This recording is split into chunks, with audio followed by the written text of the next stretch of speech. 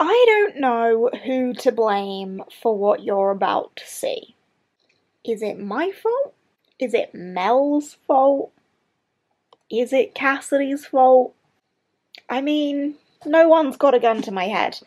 But I'm going to be reading Her Soul to Take by Harley LaRue. Cassidy says this is the worst book she's ever read. Steph liked it, I think. This is a dark romance, I believe. Pretty smutty, I believe. Not my thing. But it's the Smut Den. And I'm gonna give it a go. So welcome to a vlog and welcome to the journey.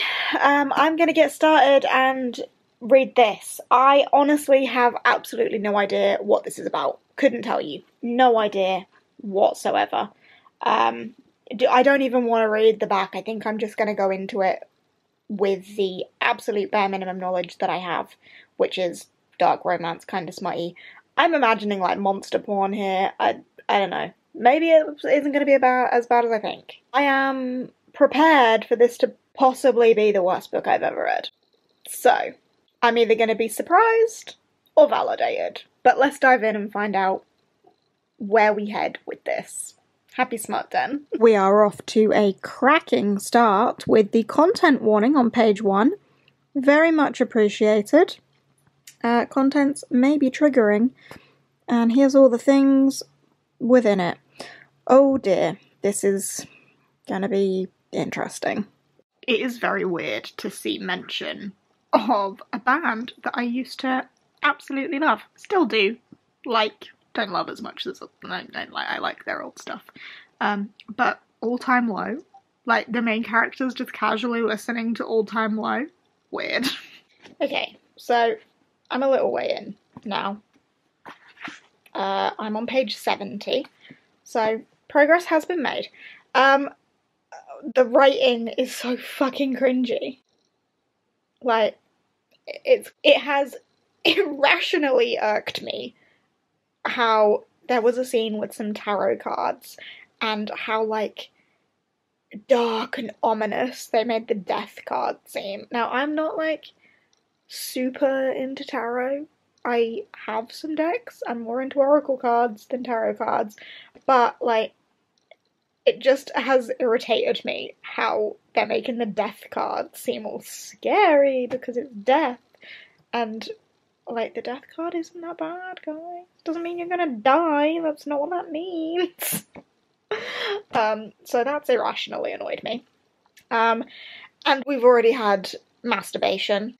Like, she's met this dude once, twice, maybe, and she's already in the shower masturbating over him. Like, they've exchanged a handful of words with each other. But it was just funny. I don't think it's supposed to be funny, but the writing is really fucking cringy. So there's that. I'm gonna carry on, because I have a lot of reading to do. So let us proceed. Right, so you know that guy that 10 pages ago she was masturbating over in the shower? He's now fingered her in an alley. Just fingered her in an alley. What the fuck? This is literally the 3rd time she's met this man. And she just followed him out into an alley, and then he was all like, oh, do you want to play a game, doll? And fingered her in an alley, and then got his mate to lick his finger. This vlog is going to be full of spoilers, by the way. I'm just going to be hashing out this whole book. What the fuck? 3rd time she's met him, and it's just so cringily written. Like, it's just cringy and gross. And I mean, it's not like the fingering grosses me out. Like, that's a pretty standard form of foreplay. Like, it's just the way it's written, it's so grim. And then they're getting his mate to lick his fingers afterwards in front of her in the alley, and like literally the 3rd time she's met him, they've exchanged not even 100 words. It's literally, I'm on page 82. It's been like 10 pages since she was masturbating over him in the shower. I just feel like this was a bad decision. And I'm gonna continue my bad decision. Let's see what happens after the finger fucking in the alley. It just gets cringier. I've just read this line to Jake because it made me laugh. Bend me over and fuck me. Fuck my cunt, please. It's just so stumbly and blunt. Like, there's no... I don't know, there's no passion in those words. There's no feeling. It's so bluntly and cringily written. I can't get over that. But she now knows that he's a demon. He's a demon. She's worked out how to summon him. And he's just ripped apart a monster in front of her, and she's all like, oh my god, I've never been so horny in my life, other than maybe that time I took ecstasy at my 18th birthday party. But she is dripping at the sight of him. It's funny, you know? I'll give it that. I'm entertained. Trying to balance you on my knee, you might fall. I feel like I'm making some decent progress in this. I am on chapter 19, page 177. We have had sex in a graveyard, like bent over a tombstone, picked up, legs around the neck, dangling upside down. Like, I don't understand how that works, personally. We've had that, and we've got more into the, like, dark, demonic side of it. So our main character in this is a ghost hunting YouTuber and a college student. And she accidentally summons this demon, and this demon is in service to this family that run this town, and they want this girl as a human sacrifice, but this demon wants this girl for himself to have sex with. Like, he wants to do all sorts of filthy things with her, and he talks about that regularly. And he started having his way with her. We had the finger fucking in the alley.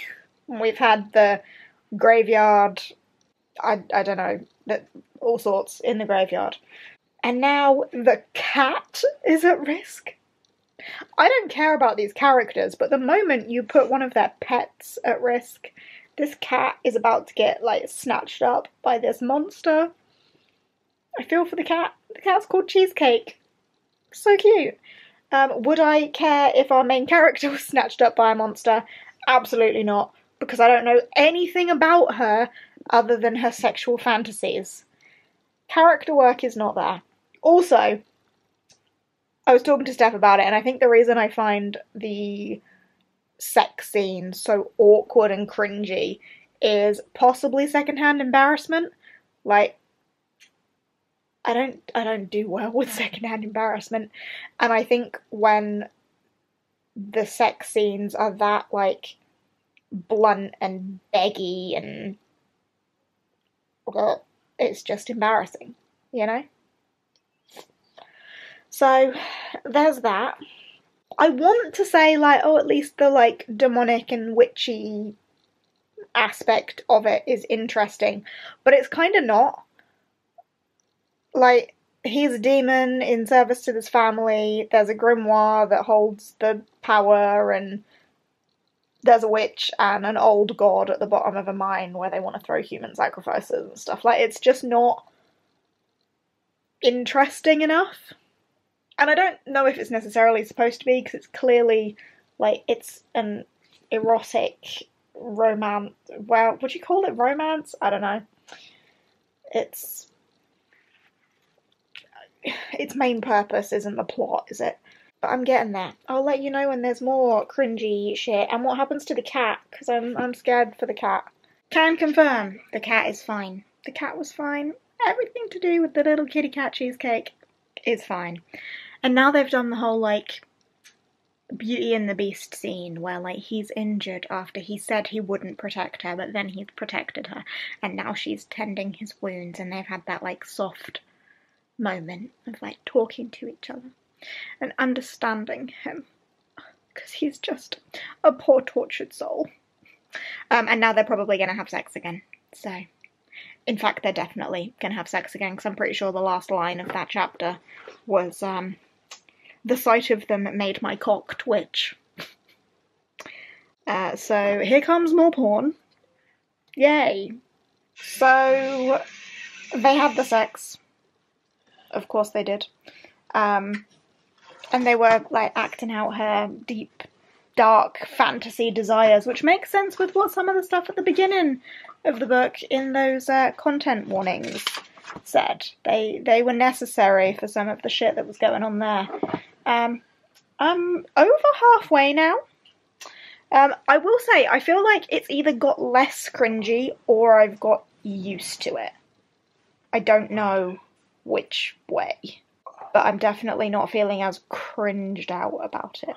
Maybe the characters, because they've got used to each other, it just doesn't feel as awkward and embarrassing than when they'd, like, only met for 2 occasions. I don't know. But I'm about halfway. I still don't think I would say, like, I'm enjoying it. And I still don't really know or care about these characters at all. But over halfway. So we shall see what happens next, I guess. Alright, quick update before I go to bed. Jake's fast asleep, Finn's fast asleep, I should be asleep. I am 300 pages into this. I feel like it's trying to thicken the plot with the, like, monstrous, the witchy aspect and stuff, and it's just doing a poor job. Like, I don't give a shit, you know? I don't care about any of... No, because that makes it sound like I just want more sex, and that's not what I want either. But I don't care about the plot, because I don't care about these characters, because the character depth is as shallow as a teaspoon. So I just don't care about anything that happens to them, so I don't care about the plot. So, where I feel like they're trying to thicken the plot and do something, it's just not, like, I don't give a shit. But then when it goes to, like, the sexiness and the sex scenes, it's just it's very heavy. And again, because I don't care about the characters, it just is so, like, blunt and forceful. And, I mean, we've got some dark sexual fantasies in here. And, like, I feel like people probably would think, oh, this isn't for you because you won't like the, like, dark romance aspect of it. That doesn't bother me. Like, the dark sexual fantasies thing doesn't bother me. What bothers me the most is that I don't care about these characters, so I don't care if they develop feelings for each other along the way. I don't care if they don't. I just don't care because it's so shallow.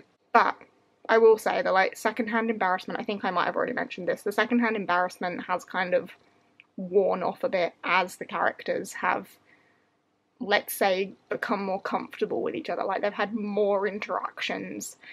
So it's not as, like, awkward and uncomfortable to be like, oh, he's a hot guy, I saw him once. Let him have his way with me in an alley while his friend watches. Like, that scene at the beginning, to me, is still the most uncomfortable one, and we have had scenes of a darker sexual nature. But that fingering in the alley one has just stuck with me as being really uncomfortable. Anyway, yeah, 300 pages in. I need to go to bed though, so I'm gonna have to finish this at some point over the weekend, but not tomorrow, because I have other plans tomorrow, so I will continue in a couple of days. We're gonna have to take a break. We'll see how I feel when I come back to it.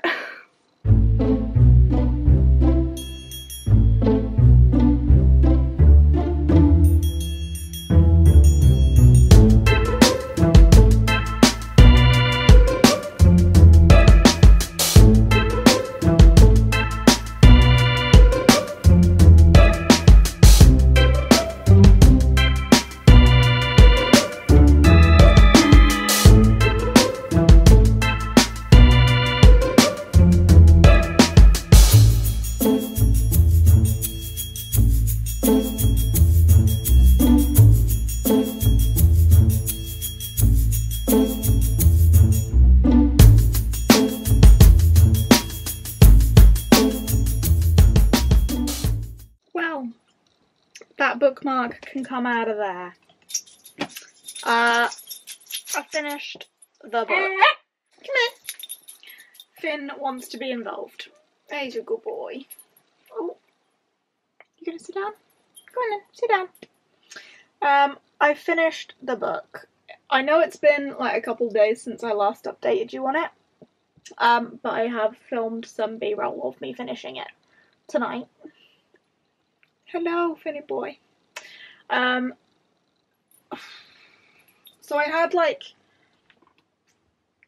150-ish pages left, and I've just sat and finished it. Finn? Really? Phone? Really?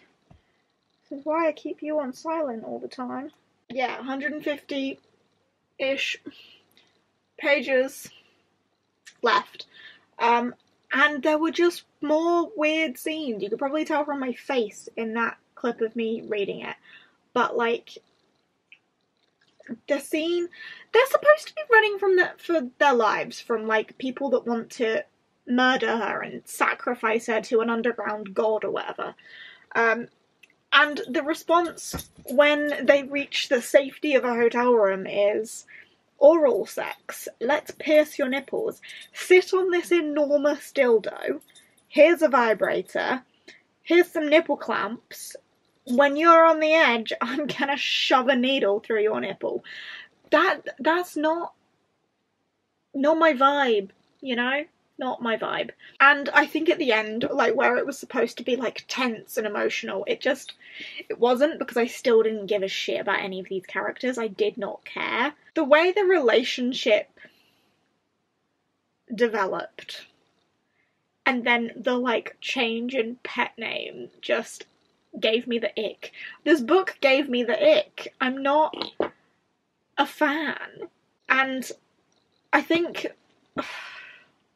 It's a mix of the secondhand embarrassment, I think, and also just the weird circumstances, because it's not just the, like, sexy scenes, but it's the circumstances that lead to those scenes, and my inability to suspend my disbelief to a point where that would be anybody's logical response in that situation. You are about to die.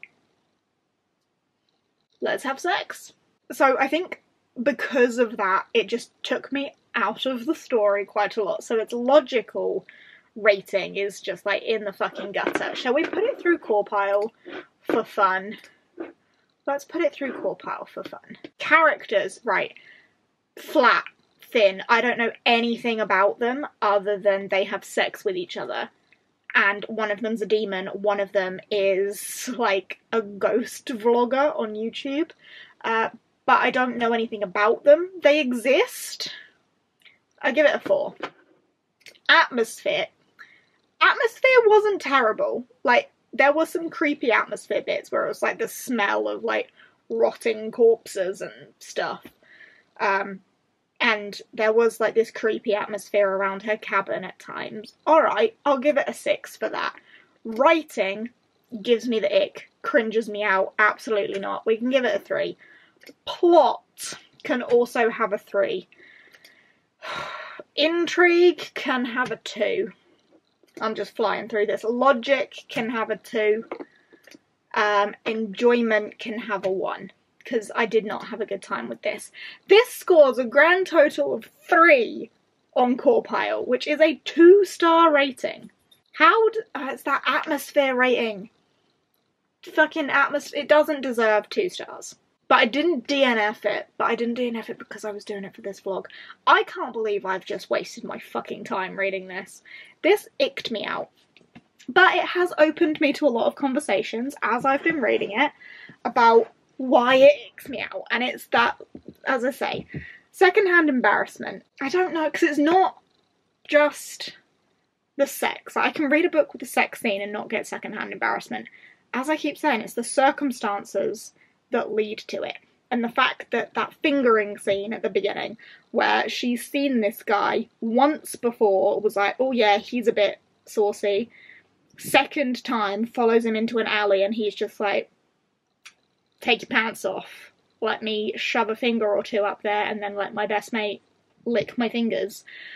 Like, from then onwards, I couldn't suspend my disbelief that that's a thing. But then is that just because of me and my preferences? I don't find things like that sexy. Like, having those sexual encounters with a stranger in an alley? No. No. Forming a connection with someone and then doing those things. I need that emotional connection there first before anything you do can be at all appealing to me. But that's just a preference on my part, because there are people out there, I know people that do this, that love having sex with strangers. I just can't relate. And because I can't relate, is that why it gives me that secondhand embarrassment and gives me the ick? I don't know. Anyway, this isn't a video about my sexual preferences. This is a video about the fact that I read this. It's given me the ick. It's weirded me out. I don't want to read anything else from this series. I don't plan on continuing. I don't want to read anything else from this author. I'm very sorry, Harley LaRue. For those people that have enjoyed it, good for you. I'm happy for you. Less happy for me. Not quite the worst book I've ever read. I won't say that. Could this be the worst book I've ever read? I've had the thoughts. The discussion, the debate has gone on in there. But I have, I think, come to the conclusion that it's maybe the second worst book I've ever read. Entirely personal preferences on those sexy things. But I don't think that detracts from the fact that I don't know anything about these characters. I don't care about these characters because there's no emotional attachment to them because we don't get to know them, and there is no exploration of why these characters come together other than just primal instinct, I guess. And I can't get behind that.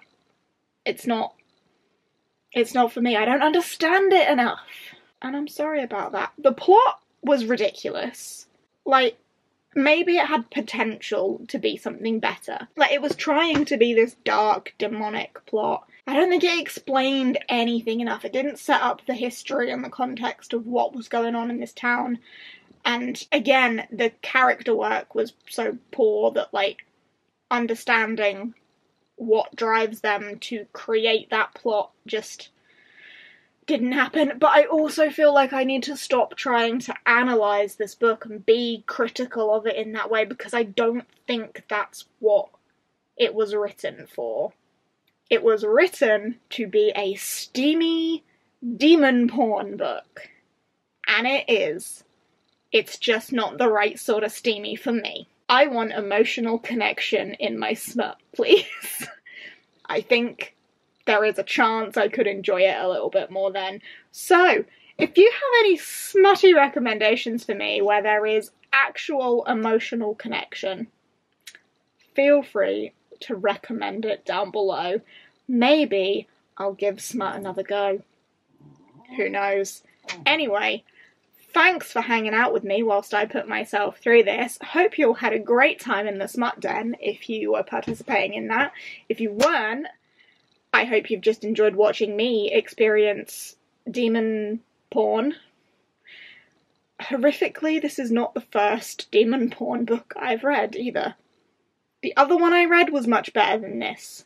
With a Vengeance by Freda Smoon is the other demon porn book I've read. I like that a lot better. Just saying. Cool, alright. I'll see you on whatever happens next. Hopefully, I have a better time with whatever that is. But I'll see you there. Bye!